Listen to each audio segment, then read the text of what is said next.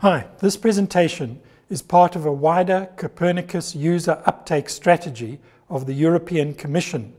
One of the aims of the strategy is to stimulate the development and use of innovative downstream applications that incorporate Copernicus data and services. My name is Bruce McCormack. I'm here representing EUROGI, the European umbrella organization for geographic information. Our overall aim is to promote the widespread and effective use of geographic information. EUROGI was asked to identify a number of use cases of Copernicus which may be of interest to practitioners in the GI community. As part of this user uptake initiative, we provide 5 case studies relating to wildfire mapping, land cover mapping, the spreading of fertilizer on farm fields, the identification of chlorophyll and turbidity in near coast waters, and this one, which focuses on identifying urban housing densities. The GIS community is without doubt one of the communities which can benefit greatly from the wider uptake of the full, free and open data which Copernicus provides. In this model, I will show you how researchers at CERSGIS, the Center for Remote Sensing and GIS, based at the University of Ghana in Accra, have used Sentinel-2 data to undertake urban density mapping in the Accra area. The rapid population growth in urban areas gives rise to enormous planning and development challenges. This is very much the case in Africa, where not only is the continent's population expected to double from about 1.3 billion, as it is now, to about 2.5 to 2.6 billion in 2050. Not only is that the overall population growing rapidly, but urbanization is taking place at an ever-increasing rate. Regular mapping of urban areas is thus of vital importance. To ensure well-being, the productivity of inhabitants, there is the need for there to be adequate infrastructure and services, such as clinics, schools, water supply, roads, electricity, broadband, sanitation facilities, and other services. Regular updates regarding where new urban settlement is taking place and the density of that settlement plays a vital role in services planning. It is therefore imperative to understand and monitor changes in urban density over time to help policymakers make informed decisions regarding resource allocations. The density of urban development has very significant implications for the upfront capital cost and ongoing operational costs associated with the provision of urban infrastructure. Urban density also has very important implications for the provision of public transport services and the use of walking and cycling as means of commuting, with consequences for greenhouse gas emissions. The overall process that we're going to describe, which follows, has 4 main steps. Firstly, download Level 1C Sentinel-2 MSI from the Sentinel Scientific Data Hub. You can see the link on the slide. 2. Data preparation, which would include stacking 10-meter bands, i.e. bands 2, 3, 4, and 8, and image subsetting, clipping, and band combination. 3. Unsupervised image classification, which in this case is based on the ISOData algorithm. Reclassifying/recording spectral classes into 5 information classes, namely high, medium, and low density, vegetation, and water. Of course, having the necessary hardware and software is a crucial necessity.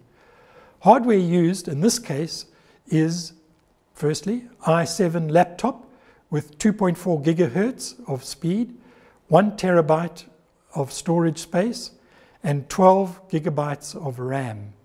Regarding software, Esri's ArcGIS was the platform which was used. Regarding data, Level 1C Sentinel-2 satellite imagery obtained from the Scientific Data Hub in JP2 format was used. The project area extent in Esri shapefile format was also used. Technical issues and resolutions. Undertaking an exercise such as the one which I will describe shortly does not come without certain difficulties. Some examples are set out in the slide. Limited internet bandwidth for downloading images. This can be quite a significant problem in a developing country. The relatively large amount of storage space required to store, process imagery for regional level analysis. Next, difficulty in interpreting the image metadata which is made available. And then cloud cover over areas with high levels of precipitation. Cloud masks are sometimes unable to identify some cloud areas. Thankfully, these difficulties are not insurmountable. There is an outline service which enables one to define and download only an extent of the full imagery rather than the entire scene, thus reducing storage space substantially. The ability to download specific bands from the Sentinel Scientific Data Hub is also very useful. Again, this represents an important means of limiting storage space requirements. The provision of guidelines to interpreting image metadata is also available. We are about to see a demonstration which sets out the process from data download to the classification of urban densities in the Accra area into low, medium, and high densities, which I referred to earlier. This video shows how to download and process Sentinel-2 imagery so as to identify different levels of urban density. Density in this context refers to residential density and not population density, so the researchers were looking at the number of dwellings units in a given area. The more dwellings in a given area, obviously, the higher the urban density involved. The project area is in the southern part of Ghana, more specifically the Ghanaian capital of Accra. We will begin by downloading Sentinel-2 imagery from google.com. We search for the Sentinel Data Hub. Google is one of a number of sources of Sentinel imagery, others being Amazon and the Commission's own Scientific Data Hub. The researchers used Google in this particular case. From the search results, we choose scientific data. To be able to access any product, the researchers have to feed in their login credentials. We are presented with a base map which serves as a guide for selecting the area of interest. So we zoom in to Ghana and to the southern part where Accra is the main urban area.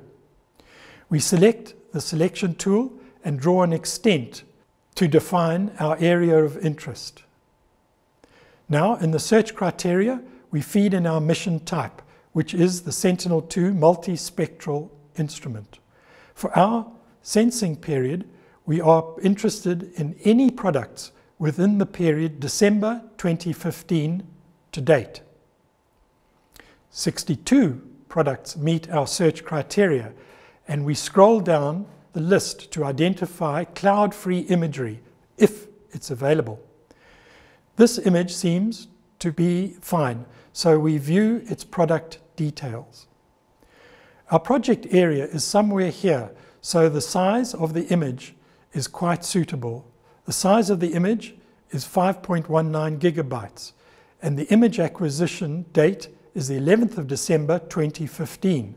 So we click on the download button and our download begins. The download file is zipped and its contents can be extracted using the 7-zip utility program for extracting compressed files, or we could use any other file archiver utility application. In our extracted file, we have the zipped folder which contains an XML file, a thumbnail of the imagery, and a granule folder The granule folder contains the subsets of the entire image seen. For each subset folder, there are 13 spectral bands of varying spatial resolution. We have the 10-meter bands, the 20-meter bands, and the 60-meter band in JP2 format. For our purposes, we are interested in only the 10-meter bands, which are bands 2, 3, 4, and 8.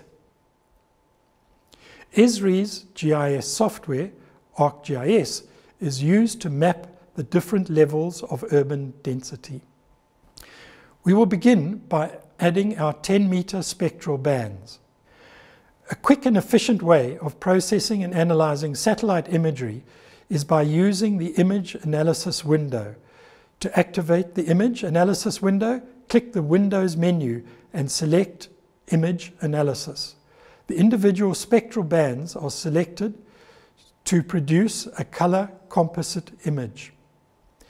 The ordering of bands here is very important. Image composing can be done by using the Composite Bands tool, which outputs a temporary layer. So we have bands 1, 2, 3, 4. Band 1 here corresponds to band 2, band 2 corresponds to band 3, band 3 corresponds to band 4, and band 4 corresponds to band 8, which have been recorded. Note that although the bands have the same labels, the first is band 2, the second is band 3, then band 4, and finally band 8. We will be using a false color composite, so our RGB combination will be displayed on the screen. In this false color composite, vegetation appears red, water appears as blue to dark blue, and built up areas as cyan. The extent polygon will be used to subset a portion of the image. We select the extent polygon, select the image to subset, then we use the clip tool to subset the image. By observing this imagery, we can identify where dwelling units are compact and areas where they are sparse. Issues of cloud cover are addressed by using cloud masks provided with the product. The masks mask out all cloud areas and replace the resulting gaps with much clearer image scenes.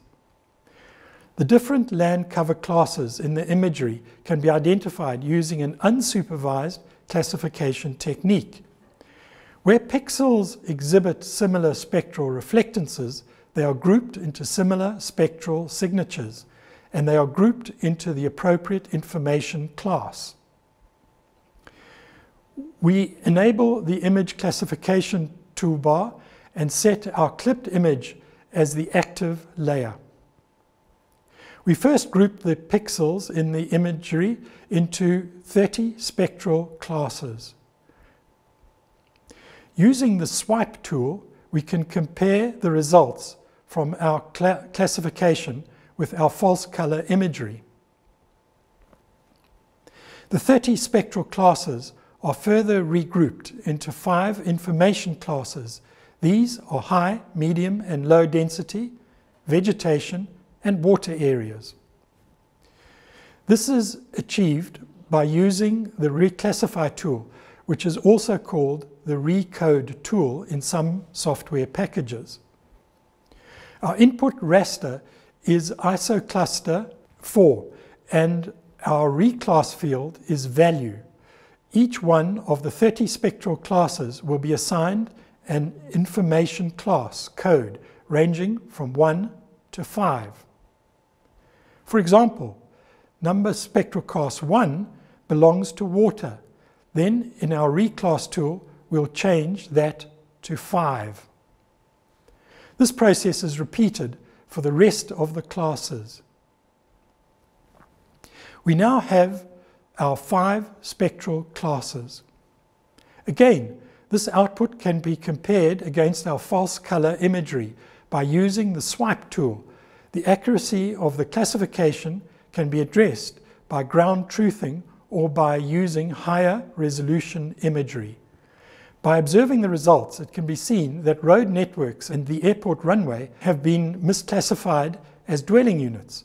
This being because they exhibit the spectral signature similar to that of dwelling units. We can address this by masking out all other impervious surfaces which are not dwellings. Accessing and processing Copernicus data and manipulating it in a GIS package requires an understanding of the data and tools which are available and the procedures needed to transform raw data into a useful product. I hope that this video has provided some insights in this regard. However, the processing outlined in this video is really only the first step in what is quite a long process aimed at promoting sustainable, social, economic and environmental development. Taking this first step is of course of vital importance, and the free and open data provided by Copernicus represents a significant enabler in both developing and using this data. Finally, Urogi would like to thank Sergis for providing the case study, and we hope that you, the watcher, have appreciated this case study. Thank you very much.